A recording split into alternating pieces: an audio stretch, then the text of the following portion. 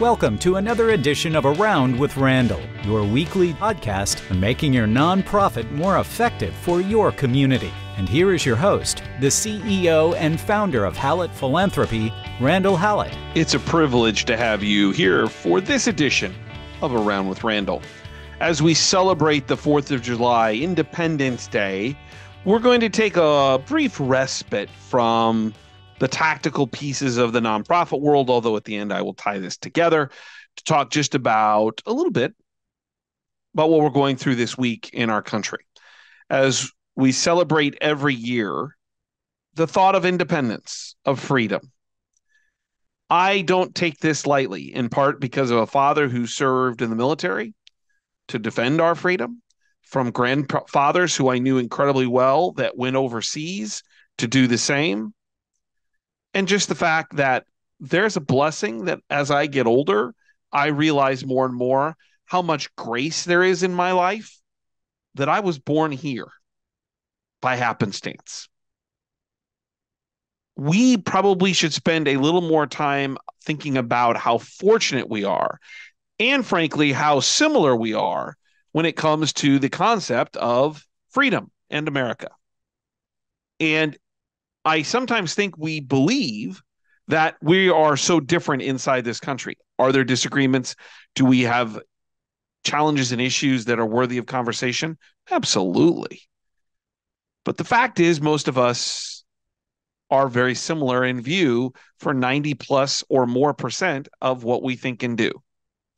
So today I want to spend just a moment talking about the value of Independence Day, at least to me, and looking back on history about how we got here and why it's important to think about it, to reflect upon it, to build upon it, and to realize that it's not perfect. I think sometimes we take for granted this concept of independence, whether it's the idea of freedom of speech or religion, trial by juries, by your peers, a justice system that's built, again, not perfectly, to create the best options available anytime in history in terms of judgment and crime or civil liability. The idea that we are, for the most part, again, not perfect, but search and seizure. And that at the same time, we found a way to partner with this, and this isn't necessarily about Independence Day, about capitalism. And again, it's not perfect. But you put the idea of freedom and capitalism together, what you get is the hallmark of what we do every day. And there are places in this world, and some not very far away, that don't have these basic rights.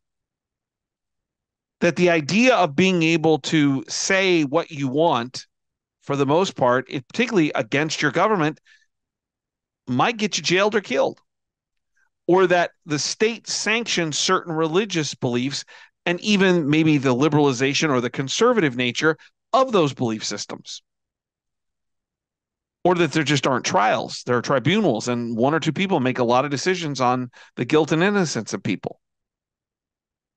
It's authoritative for many people in this world, and yet we are the beneficiaries of centuries of thought, action, defense of the things that we enjoy today.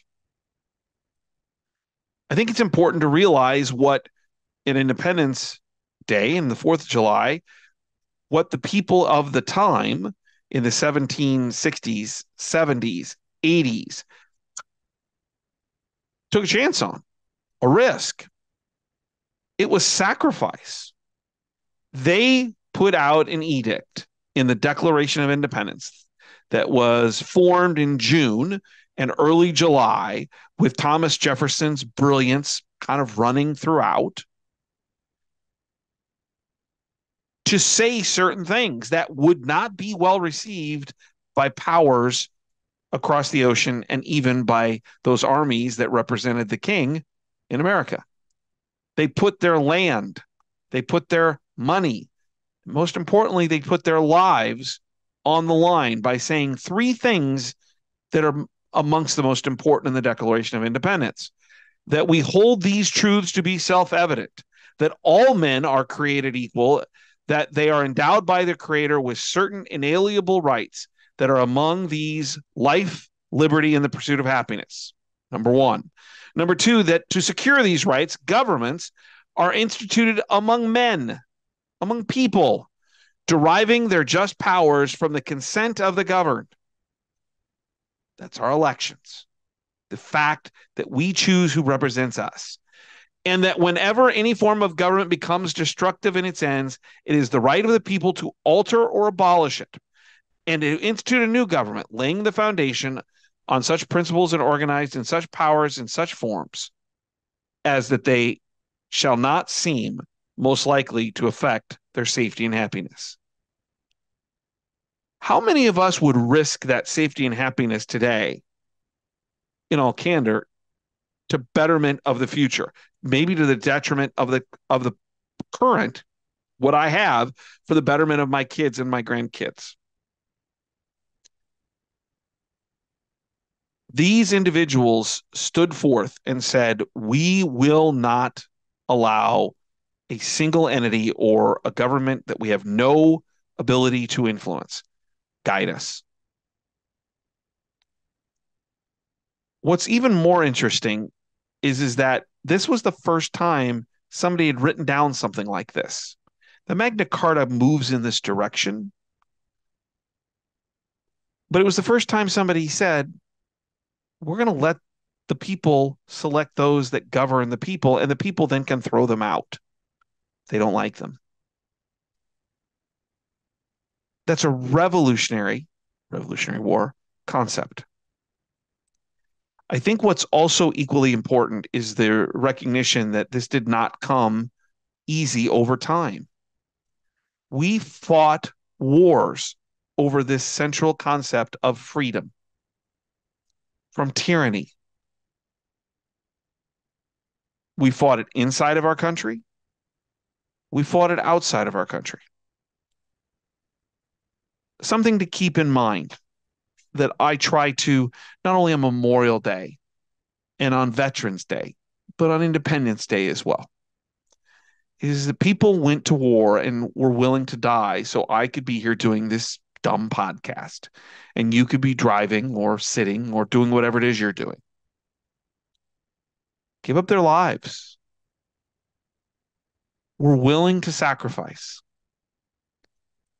I think it's equally important to recognize that we've not gotten this right all the time.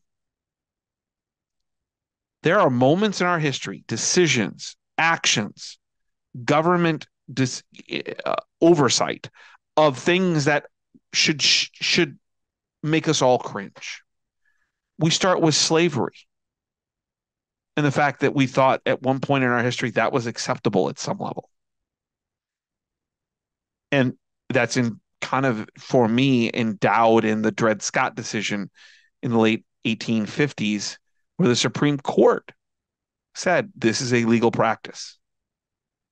It wasn't for 100 years the Supreme Court stood up in Brown versus Board of Education to say, yeah, we haven't got this right yet. Segregation is another terrible situation. Terrible allowment of the government to separate people, thinking that that would be equal. That, to me, is Plessy versus Ferguson, 1896, where they said, yeah, you can separate people based on attributes, color of skin, whatever. We go into World War II. We didn't get it right with Korematsu, which is another Supreme Court decision where we allowed for the encampment of Japanese Americans. I'm shaking my head if you're listening. Those are horrific moments in our history. But I always come back to what we said in the Constitution. In order to form a more perfect union, America is not built on perfection. And that's good, because I don't know anybody that is. But America is in pursuit of a better world. Do we get it right all the time? We do not. In the short term and in the long term. But it's important to realize that it's about growth. And Independence Day for me is about the ability for us to realize what we've gotten through, what we are getting better at, and where we can do better. But under the realization that those questions and answers couldn't be done almost anywhere else on earth at any other time on this earth. Winston Churchill said something very important about the concept of democracy, really the hallmark of what we are as a country in terms of governance, and certainly what the Declaration of Independence highlights. He said, many forms of government have tried and will be tried in this world of sin and woe. No one pretends that democracy is perfect or all wise. Indeed, it has been said that democracy is the worst form of government and the important part, except for all those other forms that have been tried from time to time. The idea of perfection doesn't exist. But we seek a more perfect union on this Independence Day and every day to improve our communities, our societies, our world. And nonprofits are in the middle of that. What do we take from this in the philanthropic nonprofit world? That doing what's right isn't easy. We're watching numbers tell us that there are less individual donors and less people giving and less philanthropic dollars. To me, that's our declaration to say we're going to fight harder to tell better stories and explain why it's important and why philanthropy can make a difference for our communities.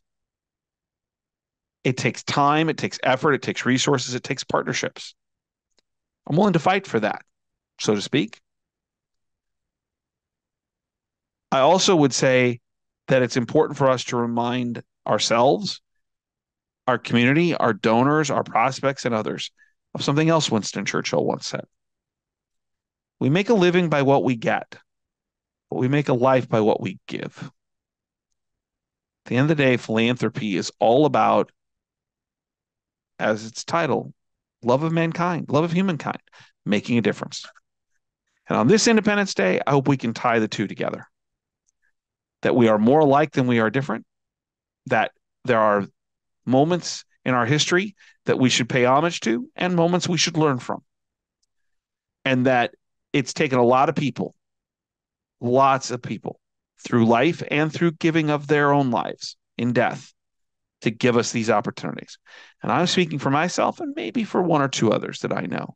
We're pretty darn lucky, blessed to be born into this country and or to live in this country at this time. Because there's no other place on earth I'd rather be. An Independence Day thought around with Randall today. Appreciate your time today. I wish you the best of this Independence Day on the 4th and the entire week. And also say thank you for those that have served and then those that do serve to make our country a shining beacon, but not perfect, as we seek that more perfect union. I'll look forward to seeing you next time right back here on Around with Randall. Don't forget, make it a great day.